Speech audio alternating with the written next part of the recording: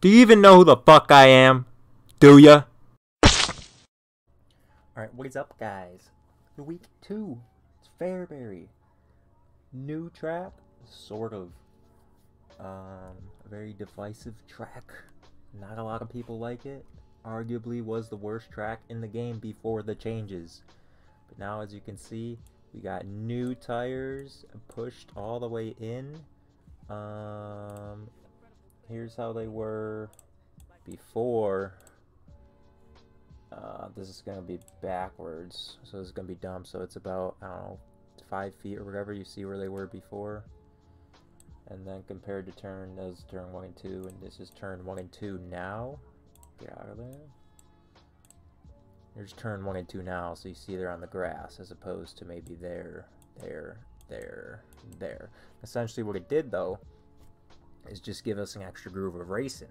Now, is this groove going to be the fastest? No, and part of that is because you're fighting against that negative banking. That banking's pushing you up the racetrack. But it does make the track wider, better for slide jobs, just better, more all-around room. And that's what you want to see in iRacing. Any track, that's the wider the better, because there's more grooves. You look at Weed Sport now, you know, there's pretty much only 2 lanes, so it's like once half the track gets slick, everyone moves to the other part, and then that gets slick, and then it's generally kind of locked down from there. That's why, you know, the bigger tracks that have more grooves, where you can get 3, 4, even 5 grooves, it's better all around on iRacing. So knew this was going to be a good, you know, I pushed for this for a while, because, you know, look at what happened with Kokomo. Kokomo became the best track, just simply because it gave, you know, they moved the tires in. And, you know, that even added 2 extra grooves, I'd argue, at Kokomo.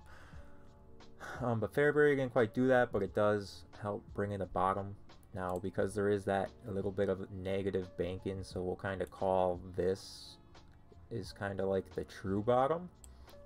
And you gotta be careful, because there's like a little crease right where it meets the flat part in 1 and 2, where if you come in and you hit that crease and spin tire there, like say you're trying to arc the corner and just come across it the wrong way, you're gonna get your rear end so sideways. I've ran a couple officials, I've done that a lot, and you gotta watch for that rung in the bottom. But I think I ran 4 officials. 3 of them started pre-gen. Generally, your pre-gen's just a little bit of, it's more slick on the straightaway than it is the corners, but it kind of just gives you more banking in the corners. So even though there might be grip down here, it's still faster to run around the top, just because you can't also, it makes it harder to arc in to run the bottom properly, or fast at least. And so when the pre-gen's there, it's really still just top and qualifying. Maybe you can get away with it more because 3 and 4 is a little flatter, and you can get away with running the middle in 3 and 4. I've done that a couple times where I qualify top 1, 2, bottom 3 and 4.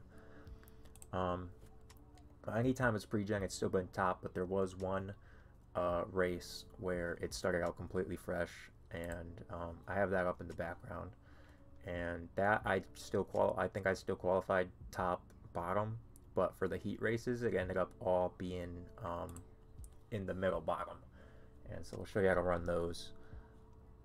But yeah, so first thing though, generally it's still it's on a fresh track, faster ways around the top, just because there is the banking, and so you'll usually get a little thin line, and then you also really determines the gap that's between that thin line and the wall, how much you can get your right rear, how much you can get your whole car above that slick on the wall, higher up the banking. That will really tell you the line, but generally it's still, it'll tell you how fast the top is, really. Where if that's narrow, then is when you start seeing the bottom come in. But every time it's still been top in 1 and 2, and you really have to square these corners out. What I mean by that is you run them like a square, almost a rectangle like that. You don't really see it from up above, which is kind of surprising. You kind of, there's like a little nook, kink right here in the wall, and there's also a bump that has been really upsetting to the race car that I noticed in 1 and 2, right up there by that, just past that. So it's made the top running a lot harder. I don't know if that's new this build or I just forgot about it or what, but it's made the top a lot harder. But generally, you can kind of see it. You come in, and then it gets really straight right here. So now you can kind of see how you'd run the rectangle I'm talking about. But then you got to be really careful too about hanging that right rear tire out, because you want to get the moisture, but you end up getting into this wall a lot. You end up tapping it, which obviously you can't do in qualifying. But you either spin out, or you can just kind of lightly go up and tap that, and you'll see that a lot in late races and heat races.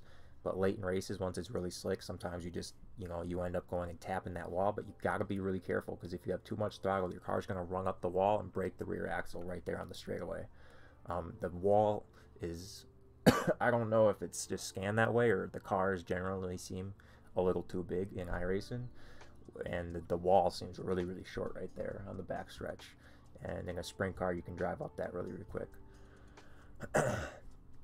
As far as like a late model go, I haven't ran a race yet, but it used to kind of be where you could run a big slider line and go up to the top and use the bank to come back down. But now, given how much room you have lower still, I just think you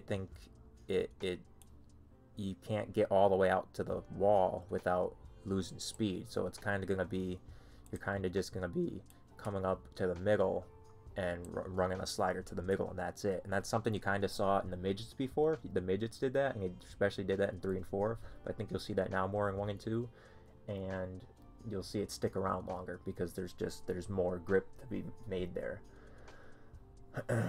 And that's what I think the late model line will be. You'll still be top around at the start, but then I think the bottom will stick around and be a lot more viable in late models. Or in sprint cars, it's not quite as much. And it's not quite as much as I thought. The middle really gets hindered in 1 and 2. I'll talk about that later. But so what we saw in these heat races, so after qualifying, it looked like this. And heat races were about around the bottom. But the fastest way to do that was to come in really, really wide and make your straightaway longer and kind of cut down the track, diamond the track. Whereas if you slid up like this, you'd hit this bank in. Remember, like I said, it pushes you out this way. So it pushes you out towards here, and then you're losing your speed there going into the straightaway, maybe even hitting that slick on exit, and it's just not the faster way. But now you got to be careful with these intersecting lines. And that actually happened to me in this heat race, where when you run that kind of diamond cut down line, you're going to open yourself up to people who come in low, and they either think you're going high, or they just lose you and you're in the blind spot of their wing. They come in low, and you're going to get in trouble, and you're going to run. They can run into you, so you got to be careful about that. I think we see that in this heat race here. So I'm this car down here. I'm off pole on the start, and then see I come in at the bottom. So I'll just let this play, and then I slide up, and then I push tight, allow the guy to get under me. But now I try to use that cut down line, and he kind of fills in my lane, and then we made contact there. Now, ultimately, this is on me. I was stubborn. I tried to drive around it. As you can see right there, I kind of steer back to the right to get around it. But it all started with me leaving my wing back, getting too tight out of turn 2. So, I could have lifted in turn 4 too, but I was stubborn. That's racing. Nothing to be mad at. There was a gap. It got filled. But that's something you got to watch for then when you're trying to arc the corner and make your straightaways longer when you leave the door open like that. That's what's going to happen. But like I said, you saw me push out of turn 2 there, because I got so tight coming off, entering on that bottom, and then even brushed the wall a little bit there on the back straightaway. But you also see all these loose crumbs getting pushed up the racetrack. I think you'll see, if I can just skip to like heat 2. Yeah, and now you see where the crumbs are now on the track. So when everybody's running the bottom like that, not the top, you're gonna, it just really, really covers the whole racetrack. And you want to be careful when you want to run a little higher. You only want to dip your right rear into those crumbs, essentially. If you go 4 wheels over, you don't know what's under there. You don't know where the slick starts for the top, and generally I end up hitting it, and it's just a really bad time. So you always want to inch your way up the crumbs. If you're trying to widen out the racetrack, trying to get that middle, trying to make the corner wider to carry speed around it. So you gotta be careful with those crumbs. And I think come feature time, we'll take a look at this racetrack. So here's the very start of the feature, yeah, and you can see the crumbs, and you see the slick spots on it. You see it up here. You can't see my mouse right now, but on entries you see the slick spot. So if we go about midway through the feature, I'm not sure what lap, what car, we're on lap about 12. Now look at this. You still see a distinguished loose crumbs, but you see where that middle came in a little bit. You would not have had that before. And then you have that bottom line also. So just taking a look at 1 and 2, which is the right side right here. Here you go. You see the bottom, you see some work in the bottom there. You see that middle lane, and then you have the top. And top kind of kept crumbs on it the whole race. So it's even harder then for those guys on top to see where that moisture starts, where they're trying to hang out that tire and make the most grip. But you still have the wall there, so you can still kind of see. You can judge, you know, how far you want to be up, obviously. But you see 3 distinct lines, and that's something. I thought this track would be better than Lima Land once they move the tires in. I don't think it's going to be quite that, but it does help. The bottoms, you know, it still goes to the top, but the bottom is certainly more viable for people who aren't necessarily comfortable running the top. And it makes lap traffic a lot more fun because, you know, now, like, if someone makes a mistake in front of you, before you could go to the bottom and you know, try to, you know, get a run on them for the next corner or something, but you'd be lucky if you kind of broke even. But now you can even maybe clear them and even make a pass if someone makes a mistake from the top side. So like I said before, talking about boxing the corner, that's what you want to do on these, and you want to go in, you want to come in as wide as you possibly can. Probably here more than any other track is that the most important, where you just make your corner as wide as possible. It helps you come downhill on exit and maintain speed middle, and it makes the whole corner a lot easier, because like I said, if you come in low, you're going to slide up, and then where there's that kink in the wall, you're just going to pancake it, and it's just a bad time. So you really come in, turn hard, get it straighter, and then try on exit, try to hang that right rear out, and you're making the rest of the corner on top. That's how you got to run the top here, both ends. More so in 3 and 4, even more, but it's the same principles apply in 1 and 2. Like you said, you still had that top, so the top would have been slicker, and then a little wider on exit, a little wider on entrance, and then there was like a slick middle line like this. Like I said, you still, all night, you have to be wary of that little crease I said there too. But then you can run the middle isn't as good as 1 and 2 as it is in 3 and 4. I think 3 and 4 might be wider. It races wider, but it's something with the banking or what, where it still really narrows up on entry to be able to, you can't really turn down, and you can't really hang it. You know, you can't enter low and try to hang it. You can a little bit, but it's just so tough to get a drive out of turn 2 when you do that. So you even got to play with the brakes a little bit. If you come in low to run the bottom, like I said, you're fighting that banking. You got to really wait for the track to get slick before I think the bottom will come in. You won't see that in officials, maybe some league races. But it's still good if you come in, if you've got no one above you, and you can arc it, and then you carry more momentum over that banking that's pushing you out, so it doesn't affect you as much, and you can get to that exit where there's all that good drive. But it's just really tough to get to this part of the track in a sprint car, where in a late model, or especially a modifieds probably fucking be tits here. They're pretty good before, but mods are probably going to race really, really good here now, because they can just go in, throw it, and then come out. Where you can't really do that. You got to maintain more speed in a sprint car. But that's 1 and 2. Like I said, it's still top is still the fastest, but this certainly makes the racing better. It just gives people more options still. Just be careful that crease getting really sideways, like if you're a person to run the bottom. But like I said, it opens up for slide jobs. It's just so much better. So we'll just move on to 3 and 4. A lot of the same characteristics we saw. Slick spot in a pre-gen, but there's still a little bit of a crease, but I think it's more on like closer to entry here, where it will spin your car out. But you also have to be wary. There's a big bump out of here still. Like before, it was even there when the tire was like right here, but now without the tire, you can get lower, and you really feel that. And where that really affects it is it kind of takes the bottom away on exit, so you don't necessarily have that third lane to go to, but it makes the middle so much better. But on restarts, you know, when leaders are cutting down, that's where you're going to see it. Where that might be the leaders line on a restart, cutting down might be above it, but you know how the people behind it inch down, and eventually this guy's going to hit that bump, and it'll lift the front end of your car if you're full throttle on it and throw your nose, and you'll go to the outside wall. So you got to be very wary about that. I know there's a lot of good grip down here on restarts that you want to get on the straightaway, but you got to be you just got to have that in your mind, that bump is there and it can really screw you up. But it's the same thing. The true bottom is really kind of, you know, it's a little lower down there. But what you're gonna see is once, so we'll give our top our slick line. Oops. And here you see that orange part too. This is where the kink is. It's nice that there's like an orange. I don't know if that's a start line at the track, or they put that there to say, hey, this is where the wall steps out, you know, in real life.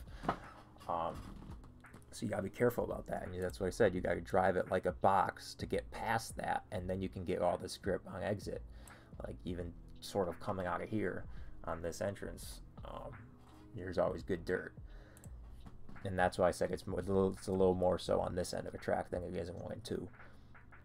Just because this kink's better, and there's a little more dirt on exit. It's better, but I think it is flatter or wider or what, that you're gonna get this slick spot. Same principles though. Come in a heat race, try to make your straightaway as long as possible. Cut down the track.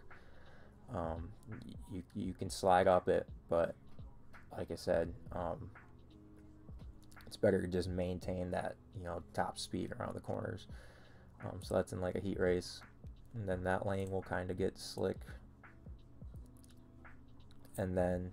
But it's what's the biggest difference is that brings in the middle. The middle can be, it will never be better, I don't think, than the top in like mid feature, but it can be just as good. I think it will be. And like I said, you'll see those sandy crumbs. Probably, like I said, you saw it below it and above it in that, but you'll probably see it below it a lot of the time, and you'll kind of have to feel out where that middle is. But if you can get it there and angle the car right, like you gotta be careful because there's a lot of slick on entrance, so it can be hard to get. But once you get it, it digs, and you still gotta be patient on throttle and exit. Because there's gonna be that slick from the top coming down, and then all the people sliding up from the bottom. But it's a lot more viable. I'd say the bottom's more viable late in a race in 1 and 2 than 3 and 4 because of the bump, but the middle on this end is more viable than the bottom is in 1 and, or than the middle is in 1 and 2. That bottom generally keeps more grip because people stay off it because of this bump, so it still can be fast as long as you're aware of the bump. Like I said, if you're full speed coming over that bump, it's not going to be good. But if the race track slows down enough where it gets black slick all the way across, your lightest dirt, your most grip is going to be right there on the bottom. And as long as you can come in and keep it on the bottom and not wash out into the slick here, I know you'll avoid that bump, but then you won't have any drive off the corner because of that. But yeah, generally it's still fastest around the top, especially come feature, but at least there's a lot more maneuverability now, and that's just something that you didn't have before. And that's why you know, we knew just moving the tires in was going to make this track better. And like I said, if you're not comfortable running the top, you're still going to hate this track because, you know, it's going to seem 0.3 to a half a second faster or something per lap at times. But at least it gives you a lot more room to work with along the bottom. But like I said, with the top, just try to practice boxing those corners. Enter as wide as you possibly can. That's the most important part. Just running the top at any track, but probably here more than any other track, entering high is important because you have to really make a box. You got to box those corners and get all the grip on exit. Hang your right rear out as much as you can without spinning the tires.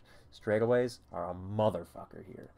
You're not accelerating once you're out of the corner. You're just trying to maintain 25% throttle, 30, whatever it is. You're just trying to maintain that speed, the straightaway, until you get to the next corner, and then you probably put more gas in it in the corner than you do on the straightaways. But yeah, I think late model racing is going to be good, especially mods here. Midgets were already pretty decent, but it's going to, it helps all the cars, but in sprint cars, not as much. But you can at least get a better race without leaving it so so hooked up with so much moisture. You can get a better race out of letting a track kind of naturally go 50% or whatever it is. But once it's past that, once everything's slicked up, it'll still be the top just because it's still banking. But that's almost kind of how Fairbury is in real life, at least. But that's what it is. That's Fairbury. Hope you guys enjoyed. As always, peace the fuck out.